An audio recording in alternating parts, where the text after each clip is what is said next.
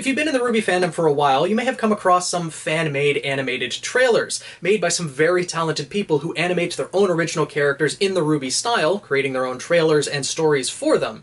And one of those teams that was created was Team Dark, made by Raxacory. Link in the description below to all of the trailers that have been released thus far for this team, and they are absolutely incredible. The amount of progress that Raxacory has made from posting his first trailer to posting the fourth one was amazing. I love all of these characters, and I really look forward to seeing more of them.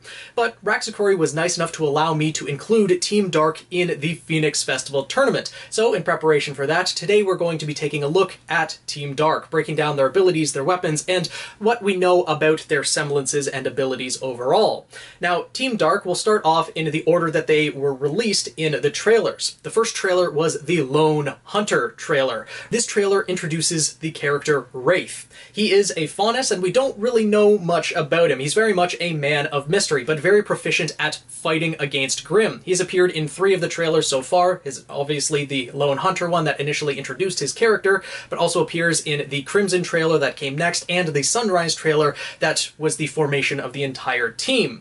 Now, Wraith fights with dual blades that can rotate on his arms, and he is very proficient with dust. These blades also have rifles built into the blades themselves, so he can essentially do what Ironwood does with his gravity dust, except Wraith did it first. And from what we see in the animations, it seems like he's using wind dust. They aren't as powerful as Ironwood's shots, as when he fires his guns, he doesn't get launched as far into the air as Ironwood does. I think that's just the difference between the amount of force that wind dust and gravity dust has. Now, he's very much a speed fighter, able to launch himself into the air and pretty much do what Ironwood does as well. Able to move mid-air back and forth at sharp directions to avoid attacks, and on top of that, his semblance very much helps with being able to detect attacks as they are happening. His semblance, we don't have an actual name for it, but it is a sensory type semblance. He's aware of the world around him, so it's very hard for people to actually sneak up behind him and surprise him with attacks.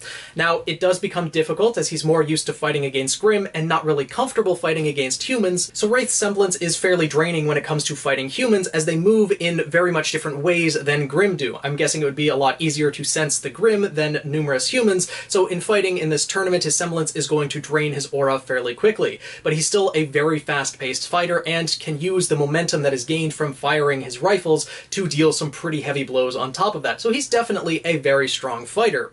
Next we get to Crimson Stride, introduced in the Crimson trailer.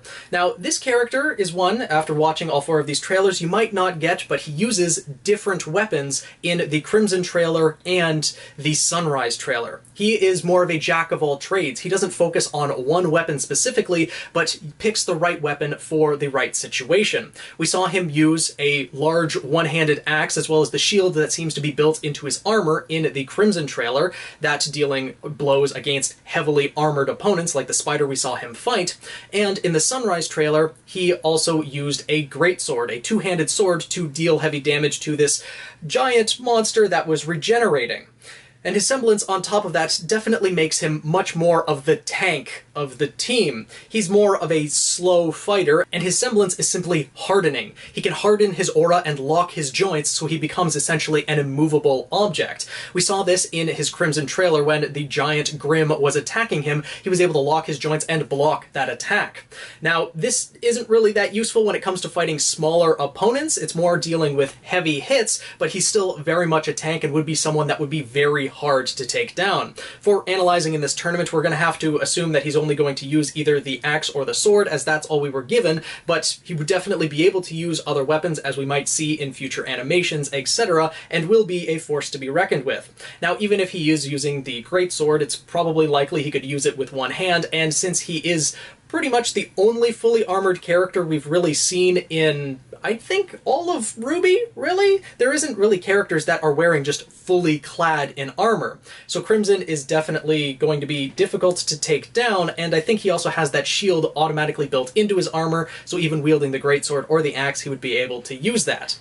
Now, the next character that was introduced in the Ashes trailer is personally my favorite of Team Dark, but Ash Umbra. She is a brawler, using both her arms and legs in battle, wielding her weapons named Fiery Feathers, armored gloves and boots that she uses to deal a flurry of blows against opponents. The gloves also have extendable blades that come out, so she can deal piercing damage on top of that.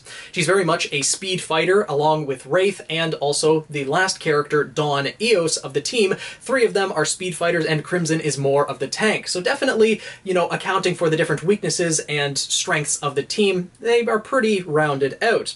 Now, Ash definitely has the most tragic of the trailers, as it seems that her twin sister was killed by a Grimm, and that's partially her motivation, or a majority of her motivation, for moving forward in part of the team, fighting against Grimm, etc.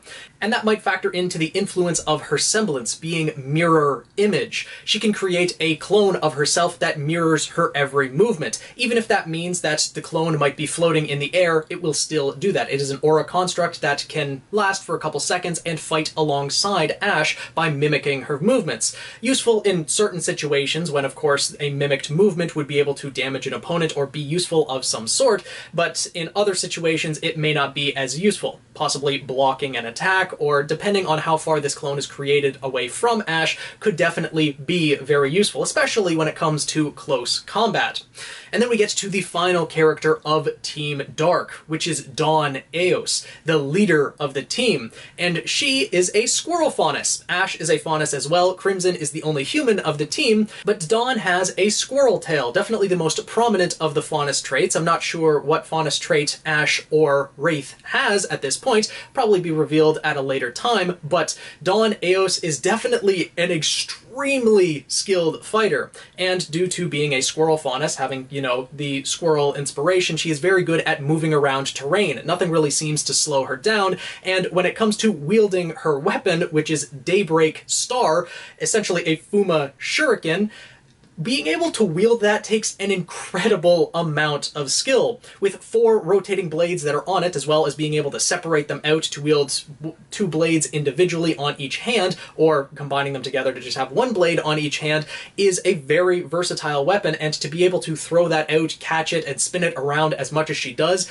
that is an incredible amount of skill when it comes to fast-paced combat. And she was able to hold her own against the monster that she was fighting in the Sunrise trailer fairly well. She did get overwhelmed when she was disarmed, but still, to be able to hold her own against that was pretty incredible. Now, we don't know what Dawn's semblance actually is. Raxacory is keeping that a secret to be revealed at a later time, but it is something that helps her lead her team. That is all the information I was given.